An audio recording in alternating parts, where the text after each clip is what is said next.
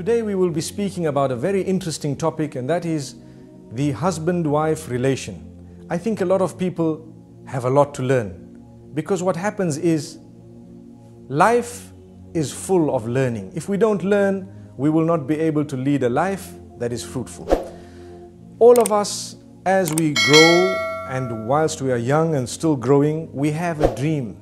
And the dream is, one day I will get married, and one day I will do this. You know, if it's a female, she would say, one day I will marry such and such a prince of mine. And the male will say, well, one day I will have the princess, and this is what will happen, and this is the type of person. We need to know that this entire thought needs to be harnessed. And we need to think very carefully what type of a person we want to marry. The reason is that decision will determine the rest of our lives, whether we will lead a life of happiness or a life of doom. The decisions of marriage are by far the most important decisions that one could make within one's social circle and even for the rest of life.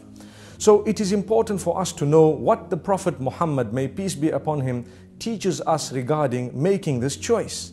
Firstly, he says that a woman can be married for some reasons.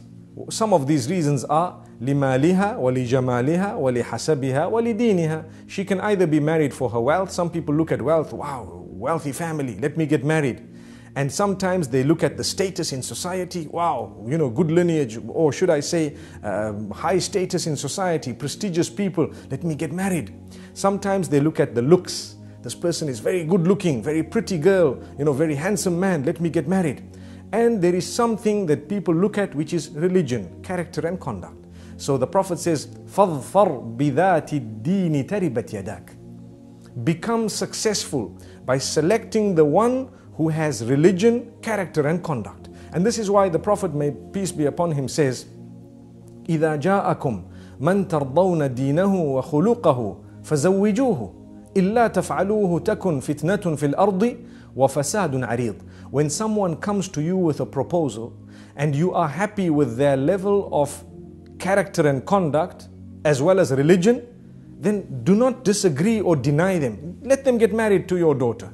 If you don't allow them, there may be lots of fitna and fasad. What is fitna and fasad on earth? Fitna meaning corruption, problems, disruptions, difficulties, calamities. So many things can happen. So this is the teaching of Muhammad, may peace be upon him. We need not reject proposals without a reason. Some people will reject it solely because they've had a problem with someone, solely because they had one raw deal where they were wrong sometimes, and their daughter has to suffer, the son has to suffer. They lose out on good proposals. As we all know today, to get a good person to marry is like hunting for a needle in a haystack. Perhaps not as difficult as that, but for a lot of people it may be just that. And it is very, very risky, because sometimes we've picked up part of the hay and we think it's a needle. And in the same way, we think we have a good man or a good wife, and it only turns out later on that they're not as good as we thought they were. So it's important for us, once we've made the decision, each one of us should be, the main aim in our lives should be to please our Maker, to please our Creator. We need to be constantly conscious of that. If that is the case, we will be able to lead a happy life. If my main aim is to please my Creator, my religion teaches me to be the best person, to be the best husband, to be the best wife, to be good in character, good in conduct, to get up early in the morning, to read late at night, to make sure that I've prayed, to make sure that I have fulfilled my duties unto Him, as well as my duties unto the rest of my family members. All that is part and parcel of my religion and fulfilling what the Almighty has instructed me to fulfill. And for this reason, when you look at someone who has character, conduct, they speak well, they know how to come across. When they want to say something, they choose the best way of coming across. You will lead a much happier life than marrying someone who's very abrupt, no character, no conduct, no religion, and so on. We've had cases where you have people who pick up their wives in nightclubs. It is said that is exactly where they leave them. We ask Allah to protect us. What that means is they picked someone up in the nightclub because of how good their legs looked, or for example, how nice their face was, or how beautiful the hair was. The day they find someone with better legs, na'udhu billah, or better hair or better looks, they will drop this one and go for the next. So that was not the proper way of looking for a wife. Whereas we needed to be introduced to someone with utmost dignity and respect. Why is it that Islam teaches us the introduction? So that we can protect the female from being blackmailed, from the gullibility that she might be falling into, and from being abused and used.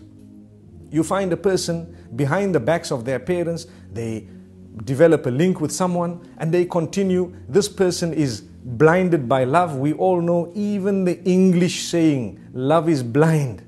The English have said it. Love is blind. Islam says the same thing. The hadith, the Prophet ﷺ says, love can not only blind you, but it can make you deaf and dumb at the same time. Which means you will not understand anything because it's love. So they will come to you with their gifts, with their beautiful words. They only show you what they want to show you. And in the process, what happens? We tend to think this is them. We have not yet lived with them. We don't even know their family. We don't know what their family thinks of them. We don't know what the friends think of them. And this is why the introduction was wrong, in the sense that we haven't yet understood the whole person and we're so much in love with them, we cannot wait to get married. So we think, let's get married. We put pressure on our parents and everything, say it were to happen, and we ended up marrying. The second day, if not the first, we're already complaining, this is not the same person I married. This is not the same person. Look at him. He's vulgar. No, he is the same person, but he didn't show you what he didn't want you to see prior to getting married, because he needed you in his picture. Now that you are in his picture, it's over. You are doomed. May Allah protect us. Nobody is doomed. We always have another chance, but let's not repeat the mistakes and let's not continue in that way. For this reason, we are taught the introduction should happen with respect.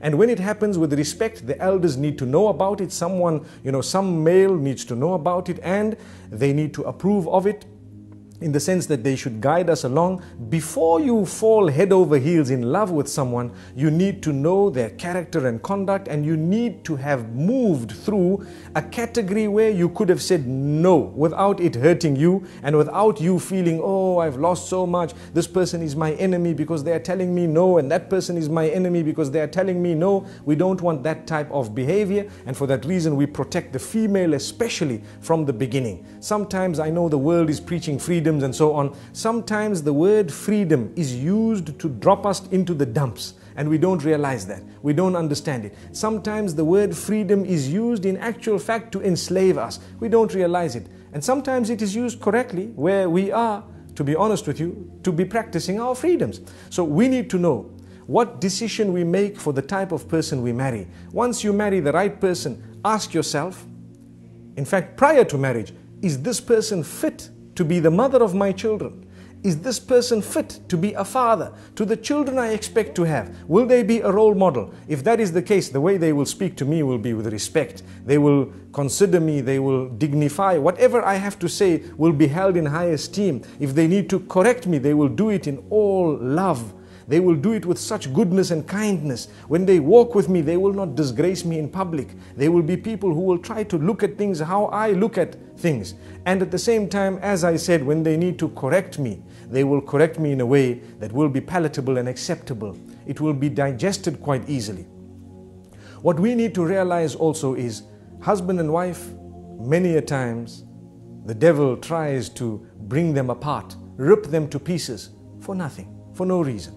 Sometimes it's because we become impatient with one another. We live with one another. This is why the Prophet, peace be upon him, says, خَيْرُكُمْ li ahlihi. If you want to know the best from amongst you, he who is best to his wife and his family members. The same applies to a female. She who is best to her husband and family members. If your husband or your wife or your family members can bear witness that you are a very good person, then indeed you are good, because you live with them 24/7. What's the point of your neighbors and your workmates and others thinking, wow, what a gorgeous man, what a lovely person he is? That's because you go to work, you smile, because you're being paid to smile.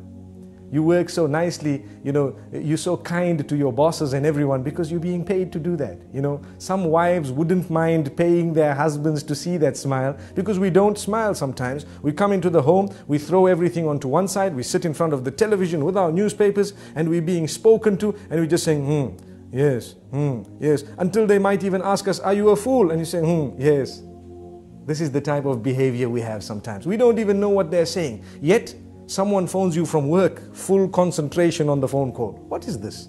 Is this not a double standard relation? Did we not understand that we are working in order to enjoy our life, our married life? We are not married in order to enjoy our working life. People have turned the tables. And this is why if your work is coming and interfering with your marriage, you'd rather leave your work than to end your marriage. We need to know this. Because if we are going to leave our marriages in order to make our work work, we will end up leaving every marriage we are in. No one wants to marry a person who's married to his job. We ask the Almighty to grant us understanding. The point I'm raising is, some people prioritize wrongly, and they end up giving priority to that which is not supposed to be right at the top, over and above the things which are supposed to be right at the top. And for this reason, children are neglected, wives are neglected, sometimes husbands are neglected. The way we speak to them is far worse than the way we speak to others. Sometimes, as I said, at work, we can speak so calm, so kind to everyone, but come home, and suddenly we have such a face. Everybody's helter-skelter. Everybody's running around. No one wants to sit with us. We don't sit with anyone. When we're on the table, we have, a frown, and we look at everyone as the most harsh of people. And yet at work, even the girl who brought the tea to us, thank you very much. Oh, it was so sweet of you. Couldn't you say that to your own wife? Thank you very much. It was so sweet of you. Sometimes we have these examples can go on and on, but the point being raised is we need to make an effort to try and build the relation. Relations are built. They don't just happen. They are built, and it's like a little plant. You have the seed. The more you water it, the better it will grow. Sometimes you add a little bit of fertilizer and you find it will grow better. The fruit from it will become or will be of a far more superior quality. So you need to know, in the same way you're ready to put fertilizer there, sometimes a little rose can do a lot of positive, within the home. And yet we haven't ever done that. There are people sometimes who will buy chocolates and gifts for others who are not even related to them. And yet for their own family members, they've never even bought a single rose, nor have they bought a little gift, nor have they had a surprise for them. Why? This is when you have the relation breaking, especially today, in the age of television, in the age of the internet, where people are watching others live, sometimes even on the box, and they see how, happy others might be. They tend wrongly to compare. It is wrong to compare. It is in fact almost detrimental to compare your marriage to those who might appear to you to be happier than you. But people are doing it. And when they do this, at least we need to know, let us try our best to develop such a solid relation that they can discuss things with us openly, in a respectful manner. Look, this is where you're making a mistake. This is where I think you need correction. And don't feel bad about it. Take it. Some men think that we don't want to be corrected, and the same applies to some females. And this is husband and wife. We are supposed to be the closest, and yet we can't even communicate. If that is the case, we're wrong. We then have husbands who threaten and continue to threaten. What do they say? No, if you tell me this, I'm going to send you home. What type of a relation do we expect there? She has a right to highlight it, and you need to think about it. This is the closest person to you telling you that I think you need attention. And if they are really thinking that, then you probably do need that attention. Or you need to engage them in discussion and convince them why you don't need that. But you don't just dish out commands. I don't even have time. I don't have time to talk to you. I don't have time. Come the weekends, we're sitting with our friends. Well, why did you get married?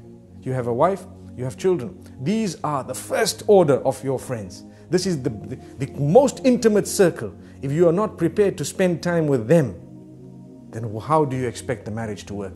I think we've said quite a bit for today, and this is all food for thought. Obviously, whatever we've said applies to me firstly and then everyone else, and the idea is to conscientize one and all about this beautiful relation between husband and wife.